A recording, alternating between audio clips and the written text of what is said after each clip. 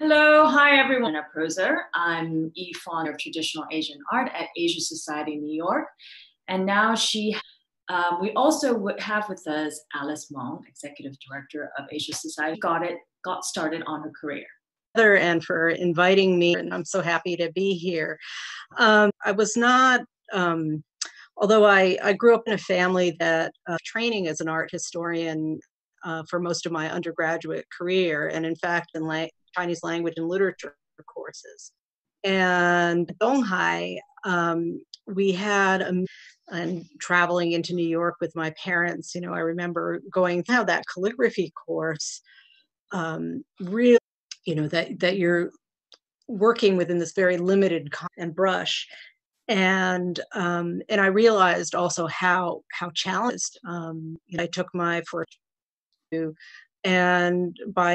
and our degree at that for foreigners. This was in 1985 that I studied with foreigners from Japan and and it was a really there was great camaraderie. It's good for kind of developing my eye, not just for calligraphy, for a year, and was accepted in a PhD program at Columbia. Who then became Marilyn Wong Gleistein. Background, is really in Chinese academia, or I was going to go into the museum world. And I did some teaching, and I did some volunteering, an organization, an Asian Arts and Culture University.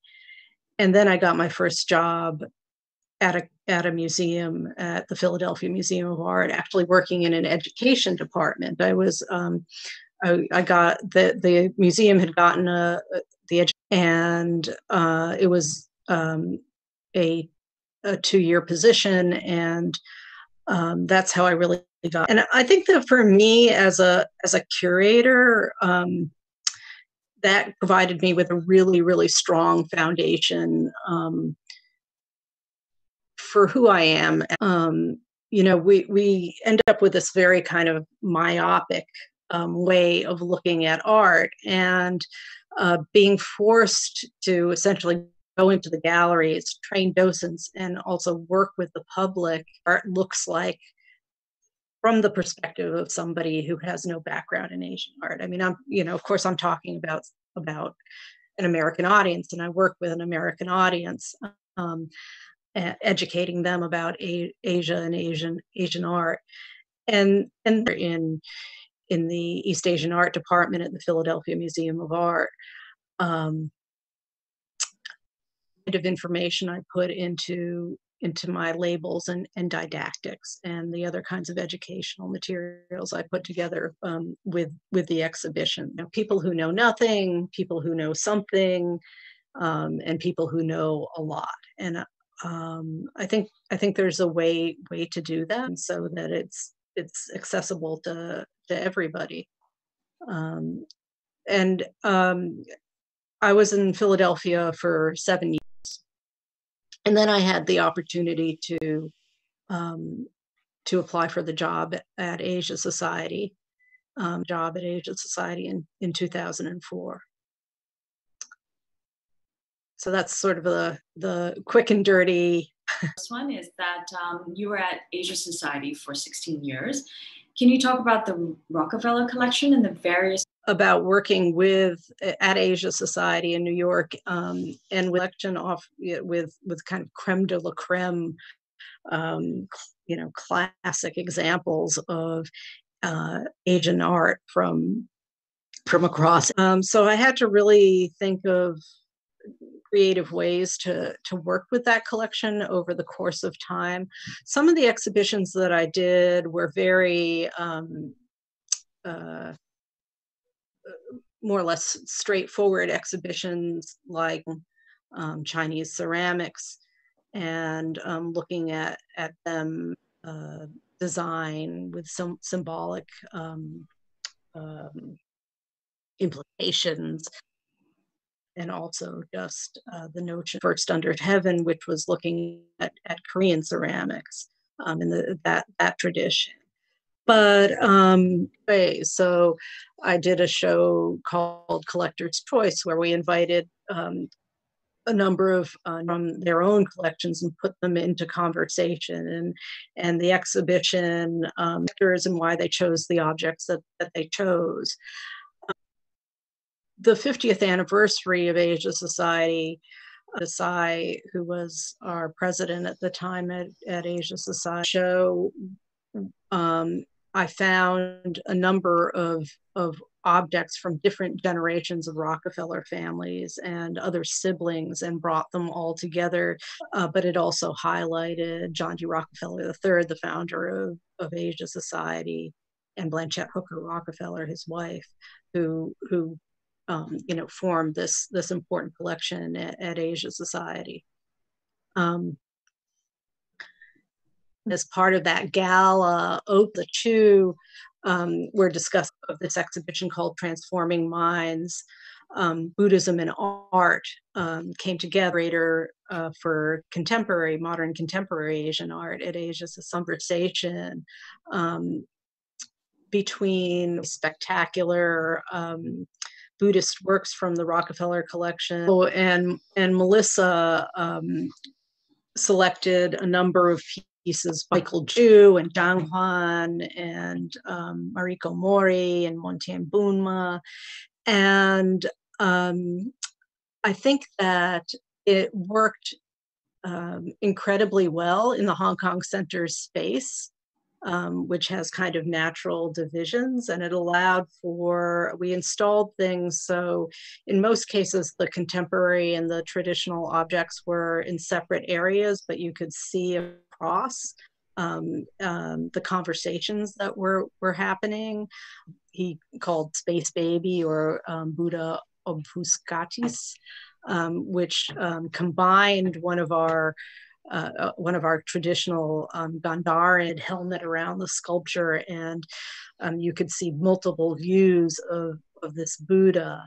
And it was a really, for me, there was sort of modern take on what one thinks of as 1,000 Buddhas, or sort of a universal Buddha, and I think that I well to it. I think it engaged older people and younger people, and was really successful. And it was a really fun show. Luca left. My colleague or former colleague Michelle Yun started Asia Society, and using they were all works from the collection at Asia Society, contemporary pieces in the collection as well. So we were able to put, pieces of work from the collection that were contemporary. A little bit frustrating when I go to museums and I see works of contemporary art or a bunch of traditional objects when there's no real connection with it. But we've collected some pieces about pieces like, particularly like, we have a beautiful Koetsu hand scroll that is, I think it's Life Gets Life, which is in Chinese or Japanese, that starts to turn as beautiful and poetic. And the Koetsu hand scroll, is also calligraphy, and poems about these traditions of artists working together with traditional forms. But for me, those are the most interesting and the most fun kinds of projects to work on. So you talked about how the examples of bridging traditional with contemporary. Can you give us other examples of how you were able to reach, an audience? Yeah. I try to do it in all my shows. One show that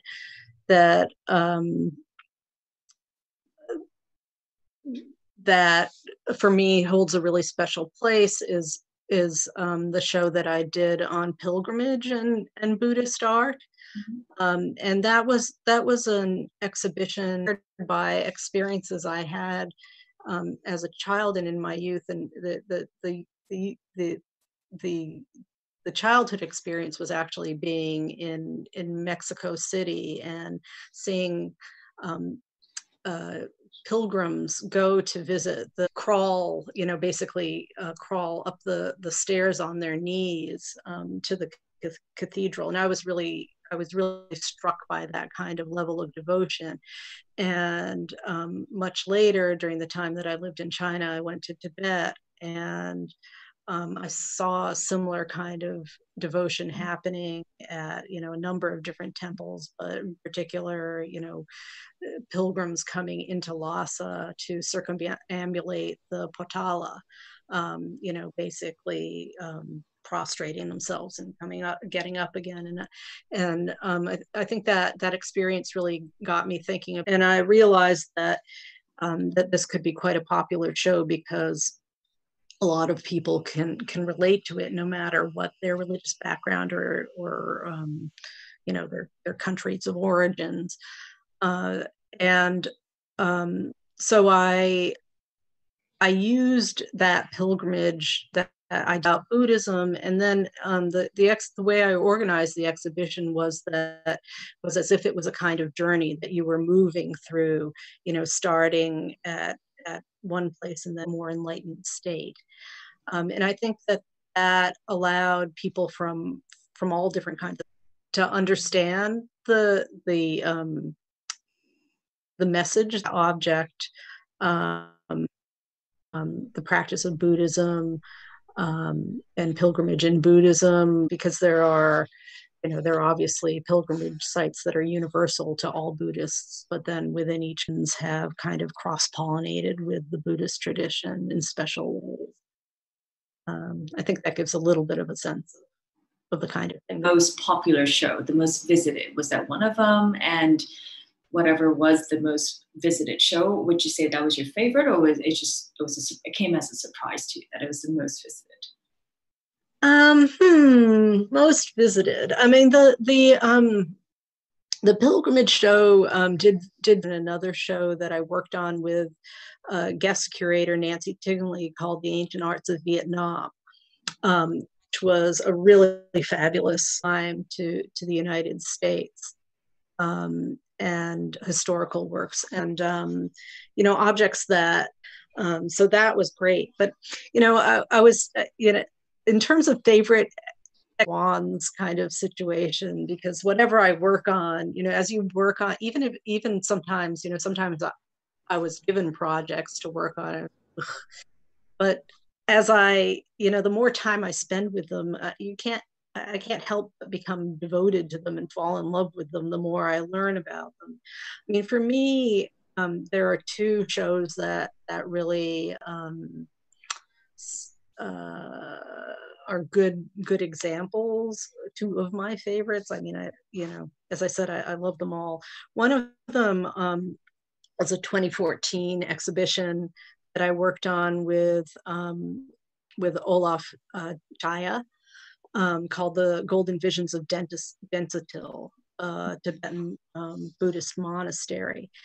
And what I really love about that exhibition is these particularly 14th, 15th century sculptures that were part of these special kinds of stupas called Tashi Gomang that were in this monastery in Densatil. And during the Cultural Revolution, those Tashi Gomang were completely taken apart. They were their gilt, and those pieces had been, although they were meant to be destroyed, a lot of them ended up being dispersed and other places in the world. And Olaf had done a lot of research. So what we tried to do with the exhibition was to gather as many of these pieces as we could find back together, and then drawing form through the like and what it would look like. This exhibition that had these spectacular sculptures, the most spectacular. The installation, we worked with a designer that just beautiful exhibition design, and all of these components I think came together to make a really, really compelling show. So it was spectacular visually, but it was all. Was it the first of its kind in the US, exhibition on the densito material? It was the first of its kind. And as far as I know, it's the first of its kind in the world. There was just a lot of interest in the catalog throughout the world, including in China.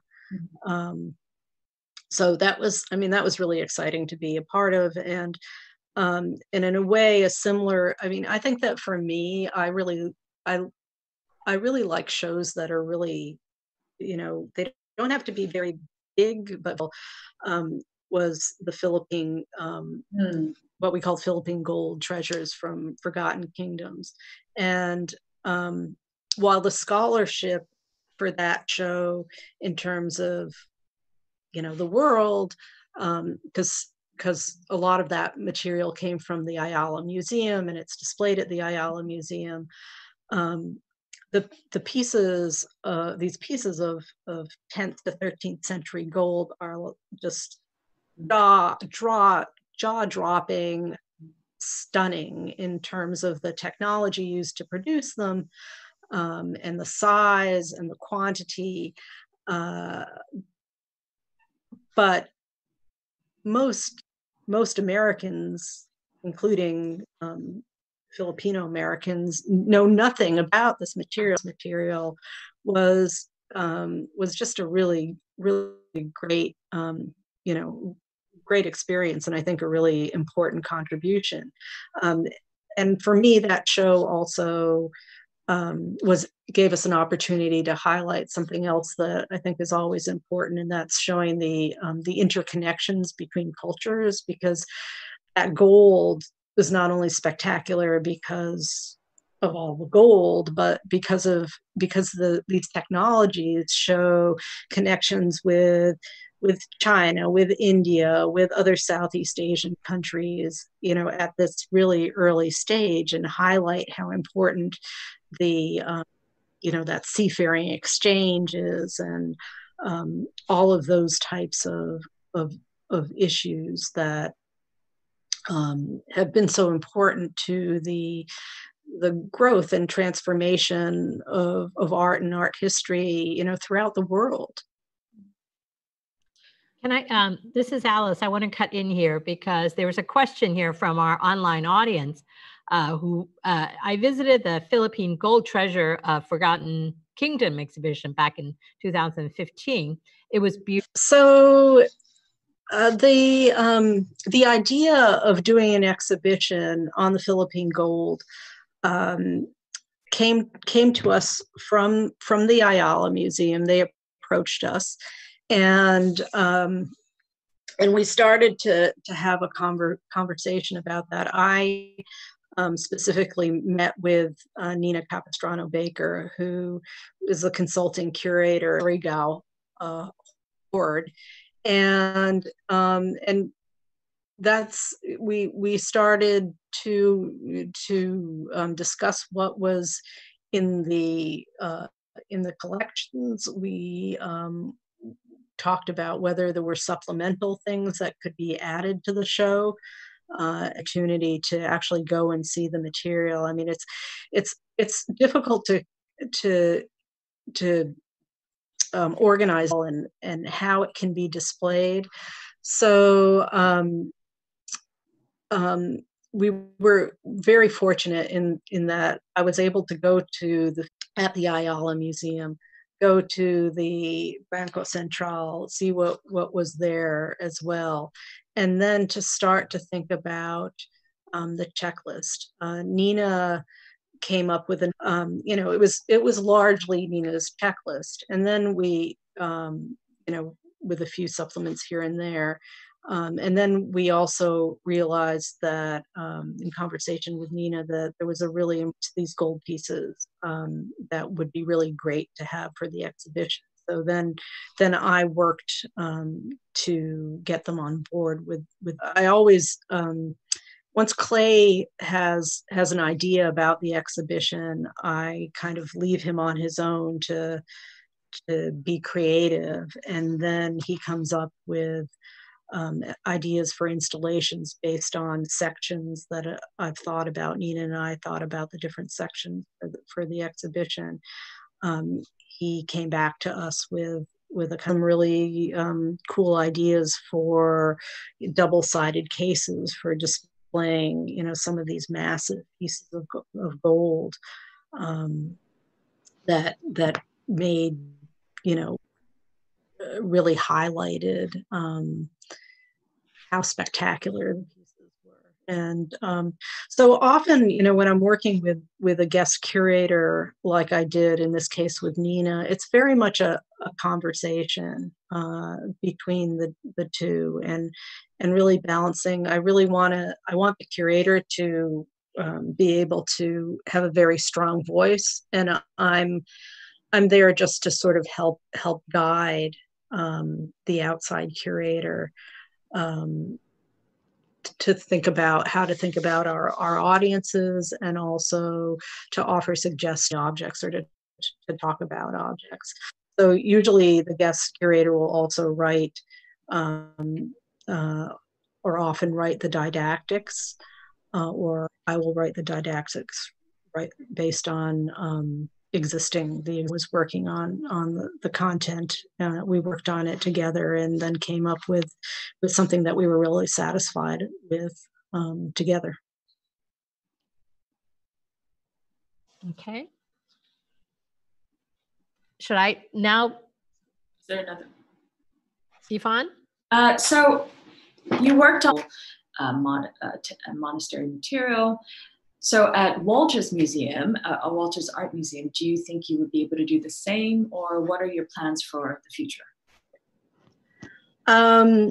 So Walters will be a little bit different set of challenges.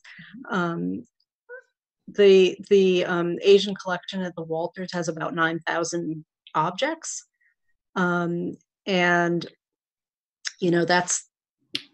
that's a lot of things to become familiar with, and a lot of things that I'm sure can be worked with and researched in a new kind of way. It's the Walters has a world-class and really renowned conservation department, and I'm really excited to. It's in the collection. I mean, I haven't technically started the job yet. I don't start until the 30th or the 31st of May. So as I dive into the collection, start to get to know things better, I'll be developing projects. One of the things that I'll be working on is working with the other curators there to do a big reinstallation of the Asian collection. So the Asian collections are going to move to a different space, and the plan is to create a new kind of narrative and new kinds of conversations and highlights in that display.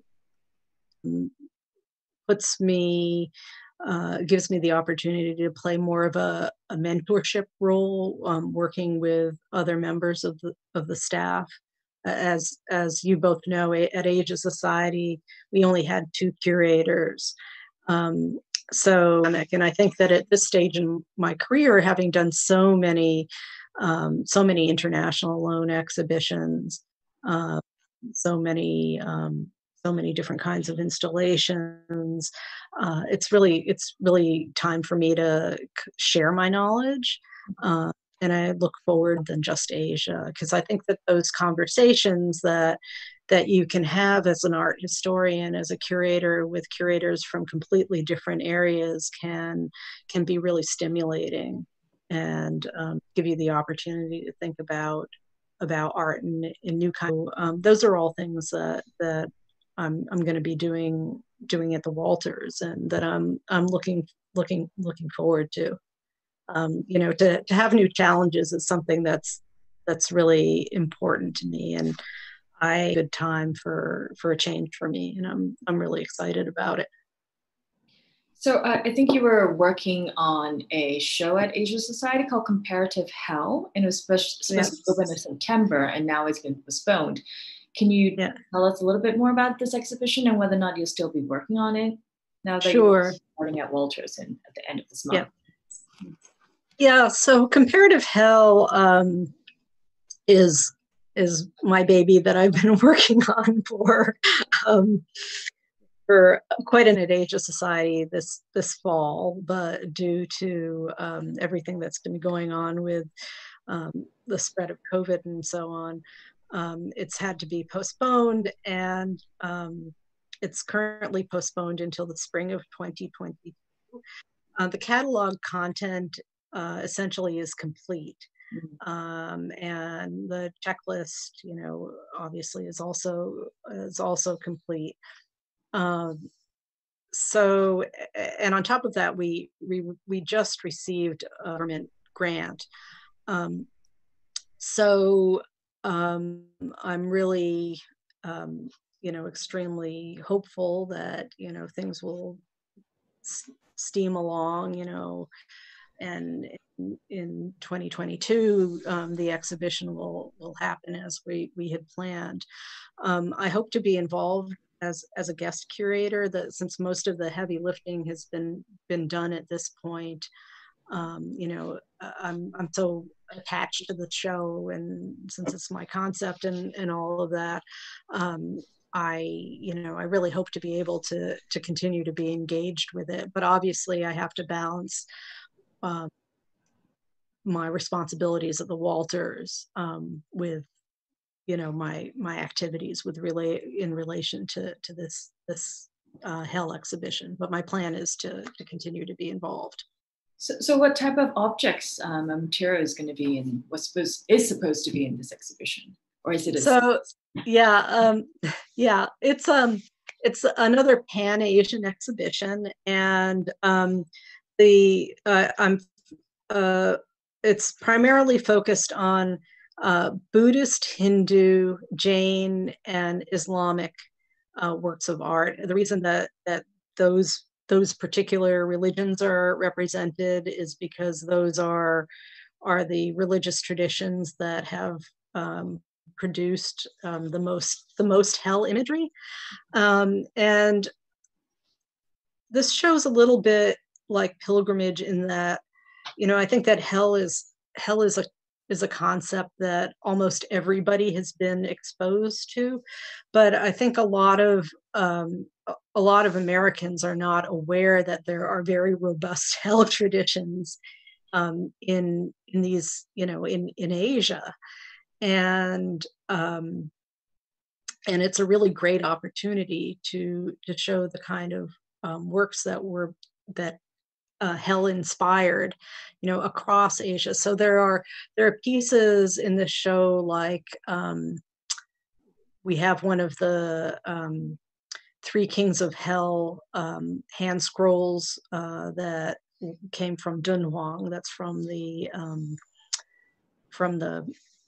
in the collection of the British Library. We have a number of Jain manuscripts that show punishment in hell. We have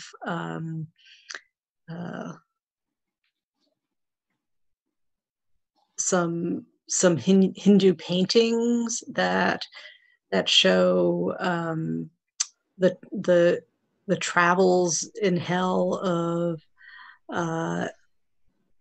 important characters from the Mahabharata, and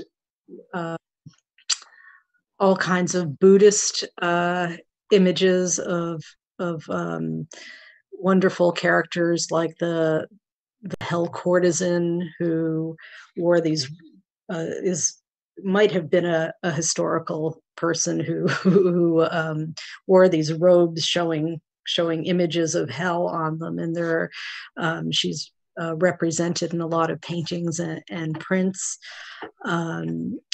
So the exhibition is organized with a section that situates hell, and then there's a section on judgment, there's a section on punishment, and there's a section on salvation.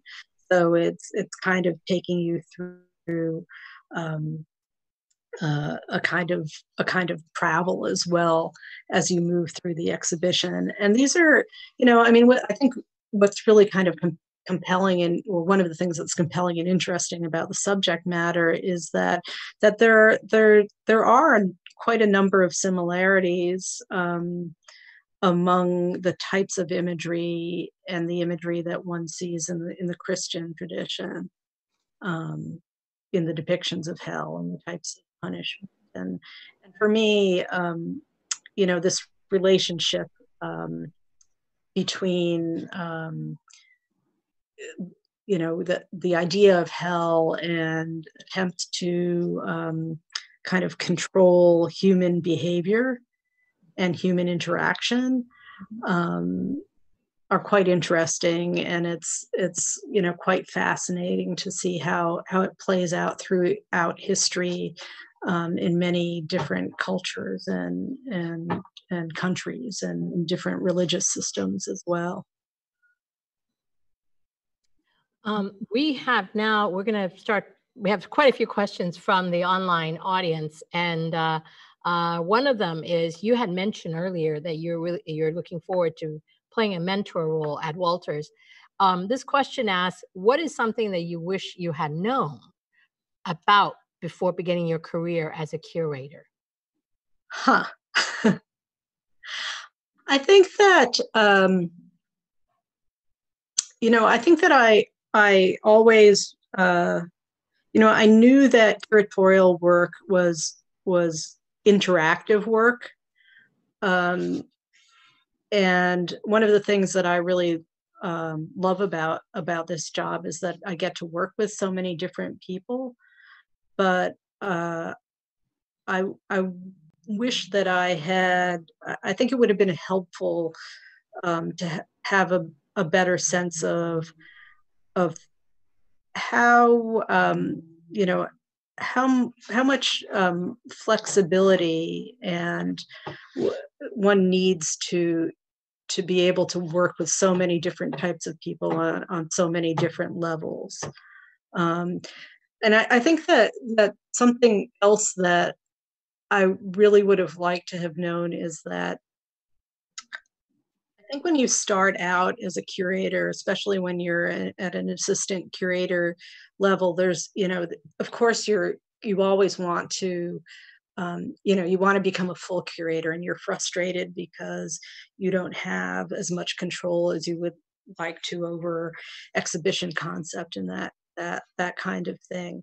But at the same time, some of the most interesting and fun work you'll ever do is when you're at that level, because that's when you actually really get to have the time to dive into the research, because often what you're doing as an assistant curator is kind of creating a lot of the depth of content for the person who's perhaps created that concept, but needs help because they're doing so many other kinds of administrative things. And being a curator involves a lot of administrative work. I mean, it's not, people picture curatorial work as being sort of this, you get to just, you're spending your time with objects and looking at objects and going to these glamorous parties, and yeah, there's some of that, but the majority of time is spent with your computer and doing a lot of sort of mundane kind of stuff. So I would say to people who are starting out, really appreciate and enjoy that time that you have to work in depth with objects. and to work with people. Go in. If you want to go into this field, recognize that you need to have a sense of humor, and you need to do your best to find ways to work with all different kinds of personalities, because it's not always easy. But I always say to myself, it's, yeah, okay, back up, okay, it's only art. It's not life and death. You can be in really, really stressful situations in this job. Um, um, Especially in working in this field. I mean, we didn't really get to talk about difficult shows, but there are elements that you will never have any control over. Things that are going on politically. You may not be able to control some of the people that you're working with. It's really important to be able to kind of step back and breathe. And in the end, things get delayed sometimes, or there are difficult situations, but you have to be able to kind of step back, breathe, let it go when it's possible, and not completely overwhelmed by it. I mean, in the end, for me, it's about creating. It's not about me. It's about creating a a product that that other people are going to enjoy. I always try to keep the ultimate goal, the audience, and how that's going to impact the audience. How is this, I want to be able to create things that are going to be new for the field, and that hopefully will have longevity um, past the time of the actual exhibition, because these are it's a lot of work, and they cost a lot of money. And and I think it's important to be responsible with that kind of, when you have that kind of opportunity, and you're working with that kind of a situation. Well, speaking of lack of control, with the museum world right now and globally, the museum world, most where you are, I know Asia Society is close, and I believe Walters is as well. That's right. And Yeah. here in New York, many of the museums are going to be closed until probably August or September. Mhm. What are some ways you as a curator are exploring or will be exploring for individual to enjoy an immersive cultural experience? And right now we're all talking about experiences. I mean, in some ways with this lockdown, it's made us appreciate museums even more, but how are you, as a curator going to bring Yeah.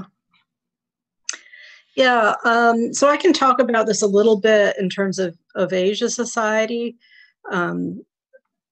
because Asia Society closed down, right towards more sort of the beginning, middle of an exhibition that I had just opened, called The Art of Impermanence, which was an exhibition that included works from, again, the Rockefeller collection, but also from the collection of John C. Weber, all Japanese artworks, and exploring the idea of impermanence, ironically, and and it was a beautiful show with lots of beautiful objects. And I know that there were a lot of people who hadn't seen the show yet, and it was really frustrating to have that show close early after all the work that went into the exhibition and the catalog and all of that. And when things closed up, we started to talk about whether or not there was a way to do some kind of um, a virtual tour of the exhibition. And we were really fortunate in that we had a few different components that existed. We had done installation photography, which we always do to document our exhibitions. Fortunately, it was done. We had stills of all the objects in the show, and I had also put together an audio tour for the exhibition. We at Asia Society, we write, or they write their own audio tours. And the audio tours that I write, I always write as if the person who's listening to the audio tour isn't reading anything else. So it's kind of its own little story in itself. And ASHK Society has a very talented videographer who was able to bring all these components together, working in conjunction with him. We were able to create a virtual tour that works really well. So that, at least, I felt like, well, here's this tour of people who haven't seen the show before, at least can go through this tour and get sort of a sense of what the exhibition looked like, and we can sort of preserve it in that way and have it for perpetuity for people. So that's the kind of thing that we were doing. We've the team at ASHK Society, the PR and marketing people, the web team, have all been also working on creating Instagram posts and blogs and things like that relate to objects in the collection, so that they keep people engaged with the collection as well.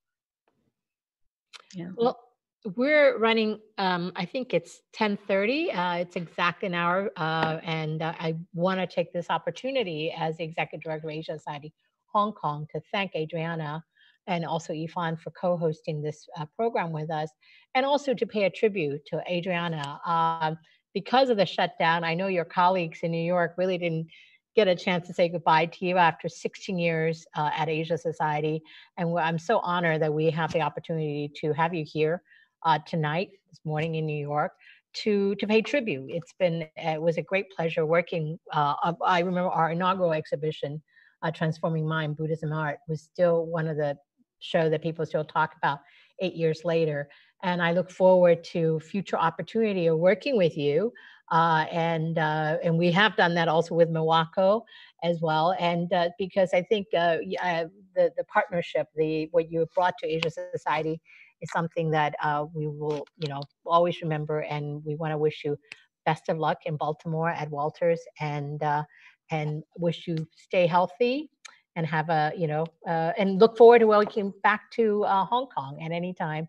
I'm sure you'll be making trips here. And again, thank you all for joining us tonight for our first, what we hope to do with everybody kind of sitting at home, locked down, and in some ways, we want to talk to other curators. So hoping with the partnership with Yifan Orientation, we want to have this curator to curator, or a curator discussion with other curators around the world. And also really providing the information. And as everybody knows, Hong Kong's arts and cultural scene is growing with M+, Palace Museum coming up, and some of the institution. Museum of Art has reopened. And so I know many of the young people here in Hong Kong and Asia are looking into the field of curation. And so we look forward to be able to provide that platform of educational platform to share. So again, thank you all for joining us. Thank you, Adriana. Thank you. Thank you. Thank you. Good night. You're all. Good night. Good night.